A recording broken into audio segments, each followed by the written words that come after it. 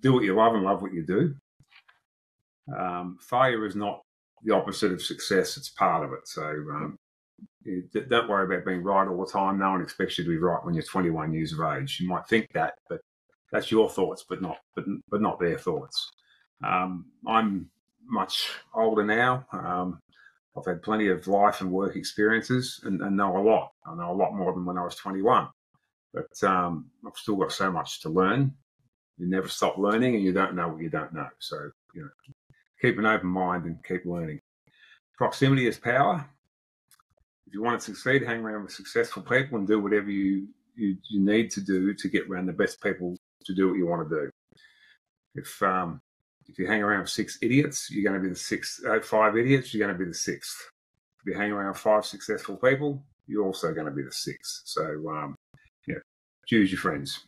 Hey, welcome back. We're at Pat Mesiti's Best-Selling Author Podcast with best-selling author Greg McLaughlin, and he was a co-author in a book with Mr. Pat Mesiti called The Lightbulb Moment, and Greg's website is peakmasterycoaching.com. Now, Greg is an author, a life coach, and a consultant, and Greg is passionate about helping exactly you realize your potential through self-belief and helping you develop the right mindset and level of consciousness. Greg has gone through highs and lows. He's been a manager, an employer of hundreds of people, and he has just experienced this phenomenon, this transformation of changing your belief, your attitude, and your consciousness so that way you can have this expanding effect on your life. And Greg is committed to inspiring you to adopt the principles and strategies to achieve happiness and well-being. So that's a tall order, but we'll make it work and we'll help some people. So Greg, glad to be speaking with you. Thanks a lot. Glad to be with you, Robert. Yeah. And so, we introduced you a little bit. We hyped up the audience, but in your own words, what are you all about? What is your focus? What is your passion? Well, I've gained I've gained many life experiences being a manager of people from a relatively young age, where I was supervisor about 16 people through to a corporate experience and hostile. And when I say hostile, I talk about unionised environments and harmonious environments, owning 3 businesses with employee levels up to 200 people. In each of those roles, I've had to manage people, their nuances and their problems and the problems they brought to work. I've had the opportunity to be their confidant, their mentor, their advisor, and at times I've had to feel like I've had to fulfill the role of brother and father and cousin and uncle and simply be their friend. I understand there are numerous reasons for people's behaviour, even though their behaviour may seem irrational, but getting to the root of the cause is often the solution. So I focus on the cause of the problem, not the action itself, when dealing with people. I like that a lot. That's a good insight. And, you think a lot about just the emotional baggage that happens or the stress that we're all under. And sometimes I think to myself, man, like you think about some super high level politician, right? Someone leading a country. You think about whoever runs Coca-Cola or Disney. They must be under just so much stress. They must have to deal with so many people. And you figure like the more power and responsibility you have, you're also expected to have a lot more emotional control and to not act out and to be a responsible, sane, calm person, especially if you're dealing with hundreds of different people. And so I like your insight here right off the bat about getting to the root cause. And so what does that mean? Do you have like a good example where you dealt with someone and there was like this behavior, but it really was about something else? Yeah. I'm just thinking back to one of our employees. He wasn't performing. He was tardy in his attendance and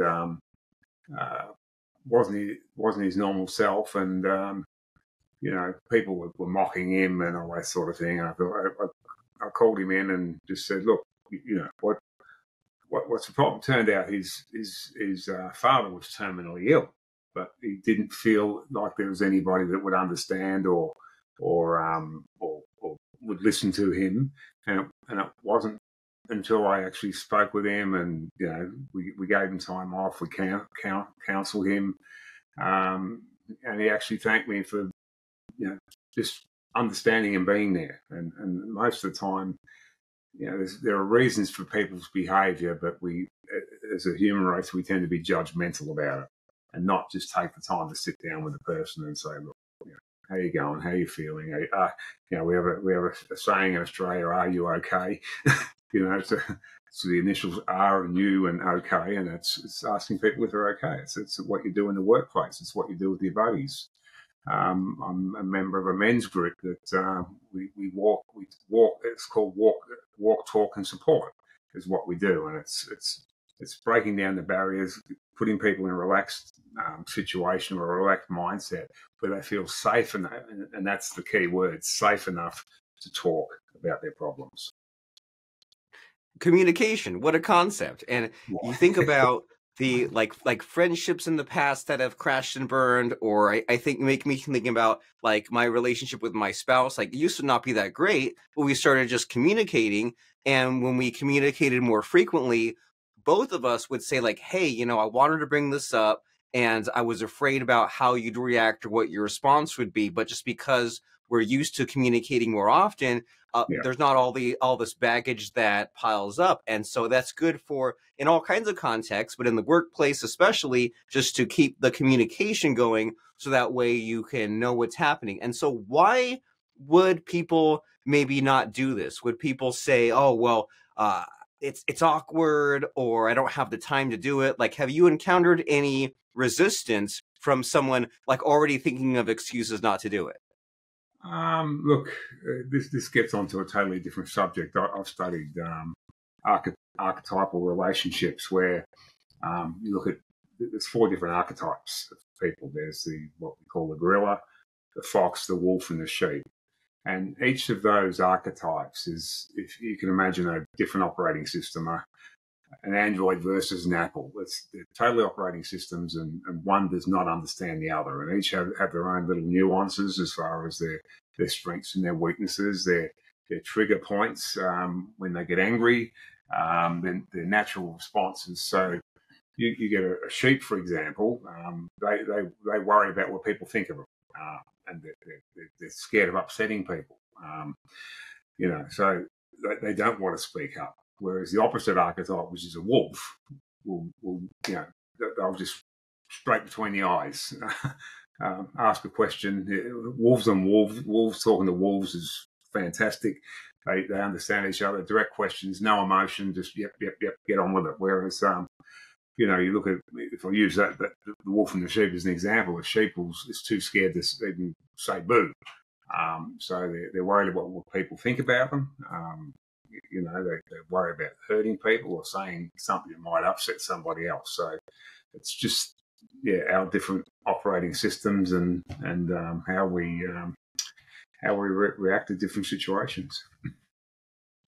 And how do we navigate that? Because you're making me think of, like, I used to go under when I was young, I had the false assumption that everyone thought like me and everyone acted like me. And then when someone would say something or act in a certain way, I would just make all kinds of assumptions. And now in more adult years, I'm thinking, well, sometimes someone just wants me to listen to them, or sometimes someone doesn't want to talk about their problems, and I have to kind of, ask if that's okay. And I've made it a point to be more careful and to more just ask someone what they want, as opposed to just like telling them things. And so do you have any insights as far as this kind of empathy or the communication gap? If you're dealing with one of these other 3 archetypes of the 4, how do you just behave in the right way, and how do you make sure that you don't make a problem worse? I think there's a saying, walk a mile in another person's shoes. So put yourself in someone else's shoes. I think in this world of the world we're in at the moment, it's all about success and results and not about people. So it's the world we live in. Well, there's lots of things, I suppose. Marketing makes people want to buy. They want people to have a certain look. They want people to be a certain way.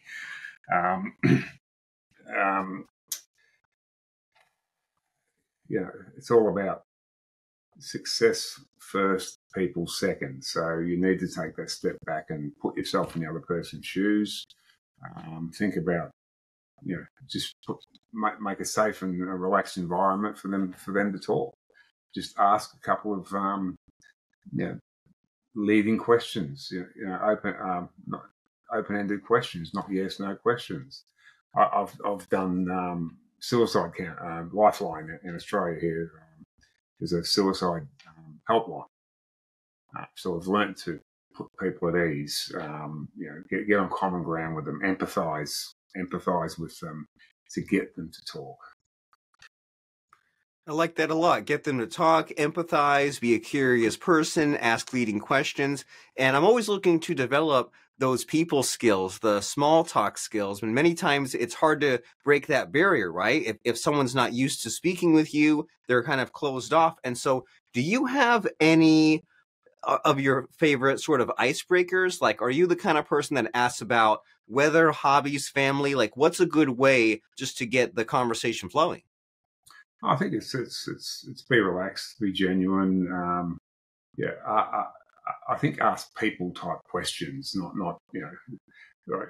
Okay, with a heap of businessmen, it's usually about business, but when we're talking about people, it's what family do you have? Do you have family?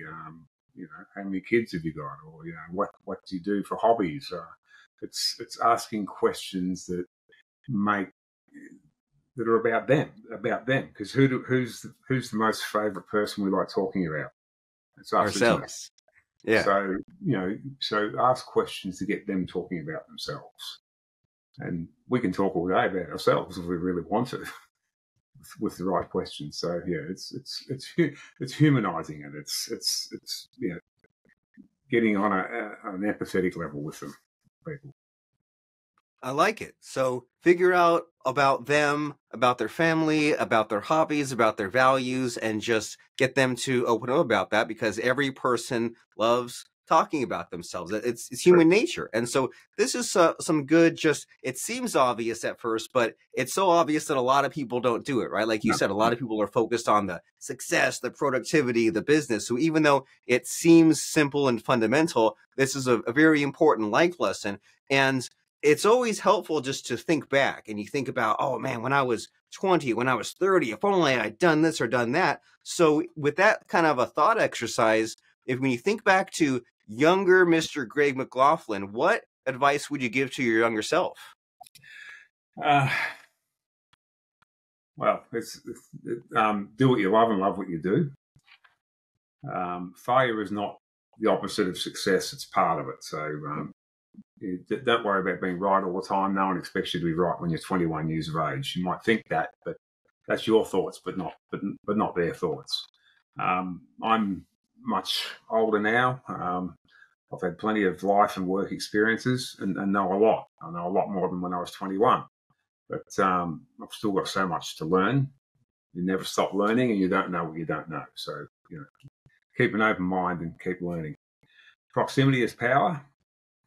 If you want to succeed, hang around with successful people and do whatever you need to do to get around the best people to do what you want to do. If you hang around with 6 idiots, you're going to be the sixth. 5 idiots, you're going to be the sixth. If you hang around 5 successful people, you're also going to be the sixth. So, choose your friends.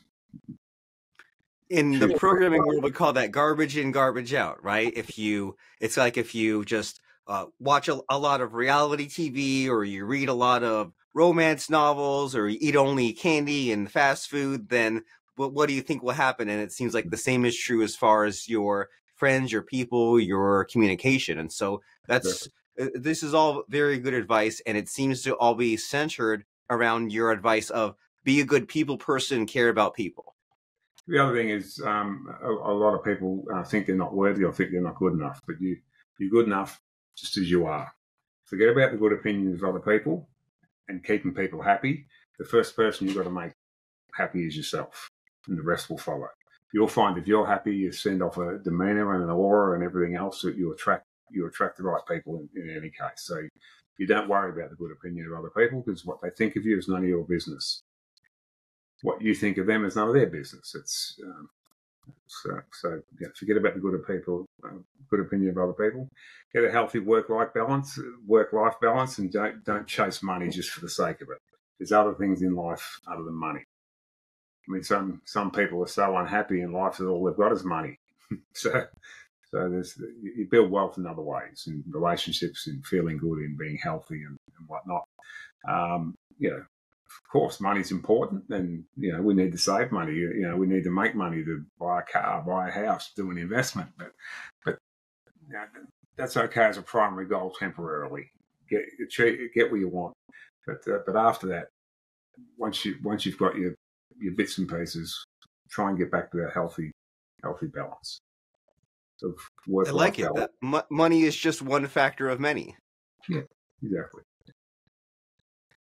And that's also great, this idea of the boundaries, right? Of your opinions of others, they don't need to know, and their opinion of you, that's also none of your business. It really simplifies things. And so as far as a lot of the wholesomeness of life and like living a fulfilled, good life, have you struggled with any of this over the years, or is there a particular aspect, like as far as the people or the relationships or the money, like where have you really struggled in your own personal growth? I think there's probably a stage where I worried about what other people thought. I used to be embarrassed about my own success. I didn't want to flaunt. I drove modest cars. I didn't go out and buy, sporty cars or anything. So there was a time there where I felt, I did worry about the opinion of other people, even when I was successful. So, and I got to a point. It's just that it was that, and then always everything I did, it was always to try and make a bit more money, and that was always at the expense of something, health, stress, and in the end, I had a business that had to be liquidated and ended up bankrupt because in focusing on one thing, I'd forgotten about everything else around me. And what should we do instead? Because there's the worry of, well, if I'm juggling too much, then I'm kind of only putting 20% into each bucket. So how do you reconcile this idea of, well, I want all these pillars of my life to be great, but I also want to get some traction in other areas. So how do you reconcile those two ideas? Well, you need to have a plan and focus. Energy goes. It's an old Tony Robbins saying: energy flows where focus goes. So you need to have focus and have the strength to go run with the tide. So sometimes things don't go your way, but you just go with the tide because the tide will always come back. So it's a matter of having a clear focus and a goal, and just focusing on that goal and ignoring all the peripheral stuff. There'll always be people that want to pull you down. There'll always be people that say you can't do it, you won't do it. Most of the time that'll be your family as well. Sure. It's a matter of staying focused. Wonderful. So you're saying we should have a plan, we should have a goal. That way, when we're on our way to that goal, when there's all these other distractions, we can choose what's important to me, what's serving me in that goal versus what's just trying to steal my time and my attention and take me away from where I want to go. And you always hear these shocking, scary statistics about the super low percentages of people who don't even have goals. And it's like, man, if you sat down and figured out where you want to be in a few years and in 1 year and 5 years, that alone would get you ahead of a lot of people. And especially when people get to this kind of midlife age, that's really scary, right? 40s, 50s, when you're wondering, okay, well, how much time do I have left? What does all mean? What am I working towards? And so what was it like for you getting towards that midlife point? And what do you see as far as people struggling? Look, I'll cover something here. I think there's 7 waves in a person's lifetime. Each of those waves is approximately a decade, and each decade has a different significance. So when you're in your 20s, you start to ask yourself, what am I going to do with my life? In your 30s, you're usually trying to do it well, whatever it is you're trying to do. In your 40s is, what am I doing with my life? Because you get to a point. 50s, what am I able to do? In your 60s, what shall I do now? 70s is about doing and being. In the late 70s and beyond, you say to yourself, what have I done with my life? But from your 40s onwards, you tend to evaluate whether or not you're satisfied. You look back on the hard work done through your 30s and achieve your goals, you might ask whether or not it's worth it. Is this how I want to spend the rest of my life? So what am I going to do with my life? You might find yourself, might find you no longer have anything to prove to anybody but yourself. You reflect more on what you want your life to mean rather than what people what people judge you for what you've done and what you've achieved. I think once you're in your 40s, you're halfway through your life, or thereabouts, depending on your health, and only a certain amount of time left to do what you want to do. You may feel the best of your life, best years are behind you, and you've wasted time on activities and relationships that don't serve you very well at all. So if you feel like this, it's important to still maintain relationships.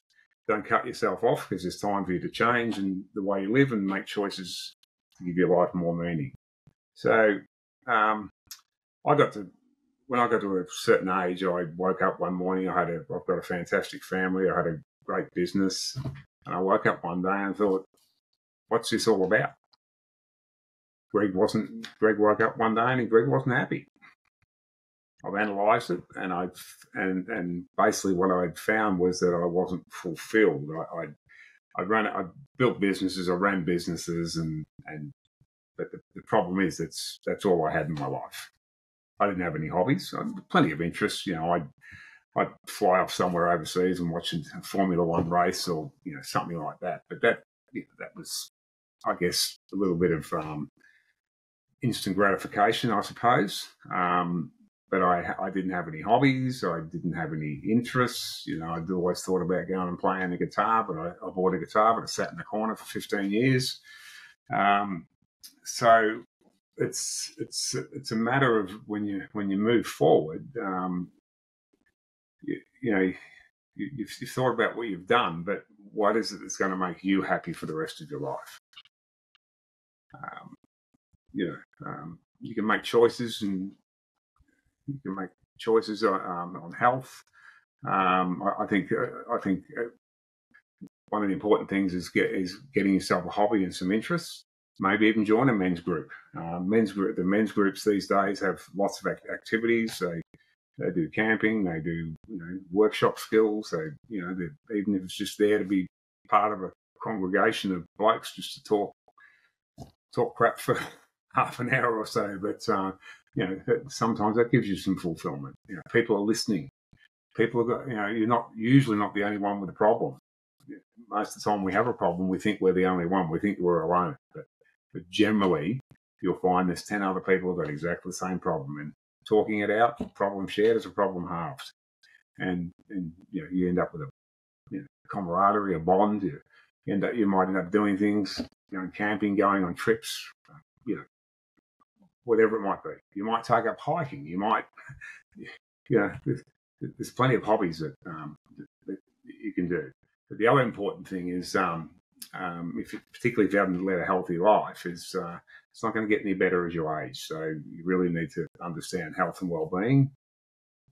Do some exercise and physical fitness. It doesn't mean to go to the gym and pushing 200 kilos and doing dead weights and stuff like that. Could just be simply walking every day, riding a bike, doing light exercise at the gym. Sleep and rest is important for your well-being.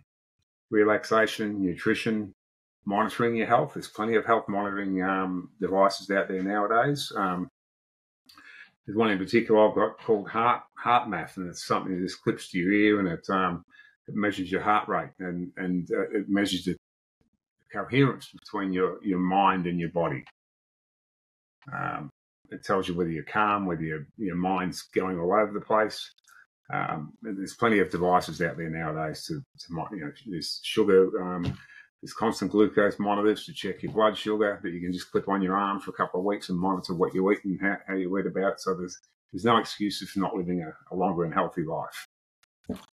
Avoid unhealthy activities. Strike up good relationships. It's important to have a social circle as you get older. You might think you want to be a hermit and sit in your little cabin somewhere on a 200-acre block or something, but that's not healthy for your mind. You need that social interaction with people. And use your time and energy efficiently as you get older. Yeah.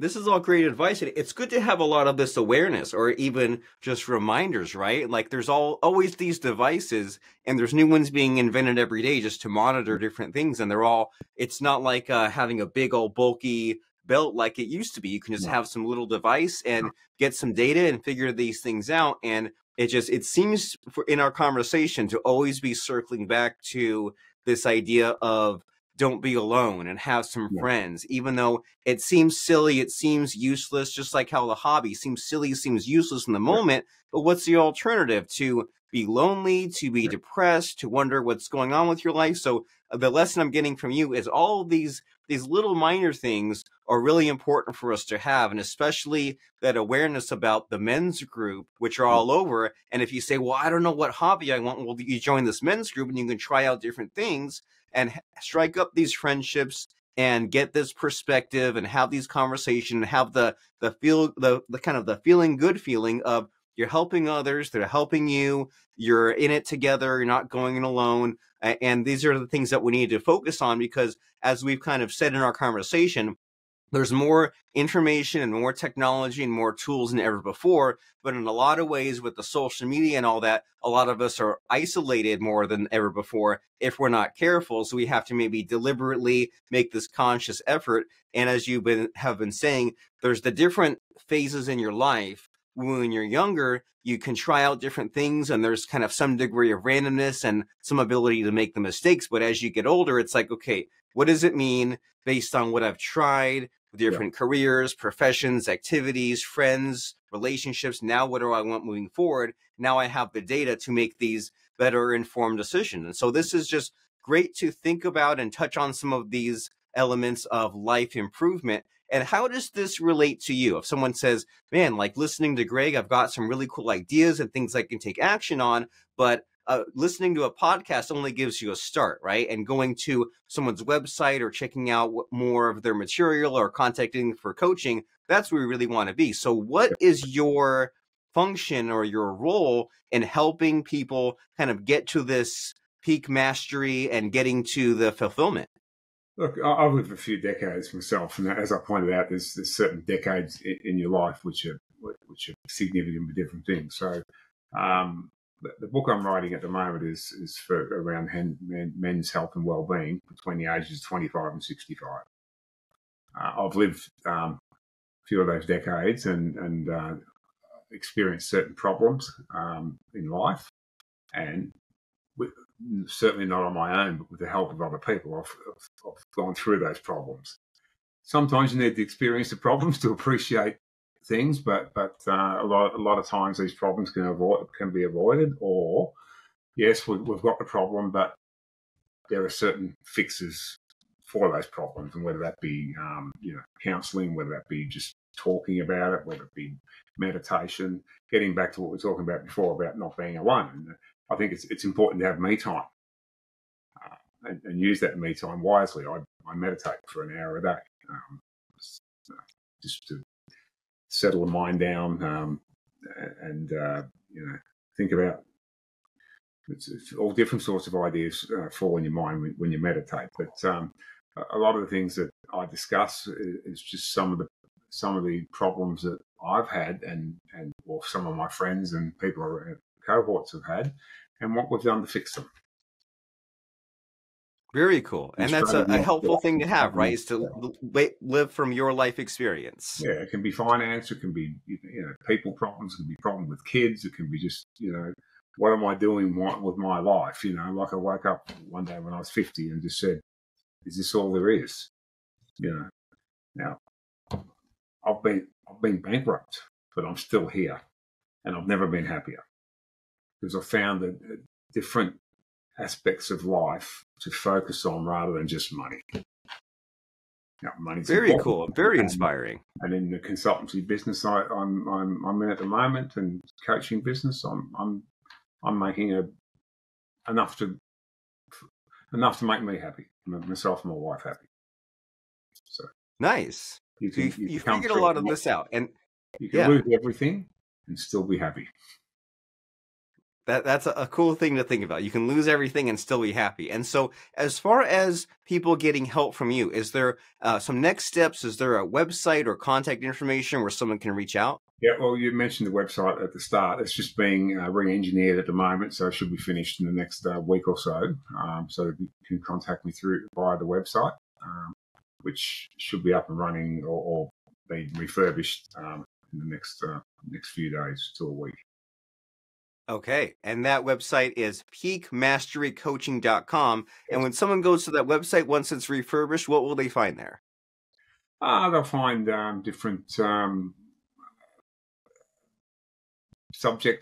different subject matter in there. Probably a few ask a few questions, get a few answers, access to blogs and some material that may help them. Yeah, a few different aspects which are just being engineered at the moment.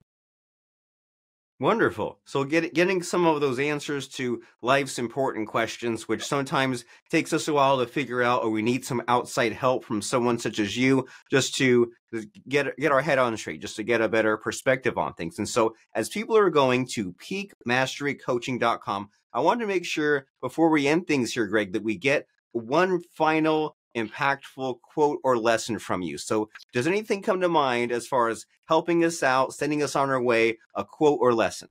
Look, we all need people around us to help and to guide us, but generally we're all looking for outer world solutions to fix our problems or issues. When most issues can be solved by looking inside ourselves and provide our own inner world solutions. So listen to your inner voice and instincts over the experts. You know you. Just listen to it and go with the flow. That is nice. Just listen. The answer is within you. And the next logical step for us to take as far as figuring these things out is go to peakmasterycoaching.com. And we've been speaking with Greg McLaughlin, co-author with Pat Mesiti, The Lightbulb Moment. Wonderful speaking with you, Greg. I'm here to guide people through it. So, the inner world, you fix yourself through the inner world, but I'm here to guide you through that inner world. Thank you.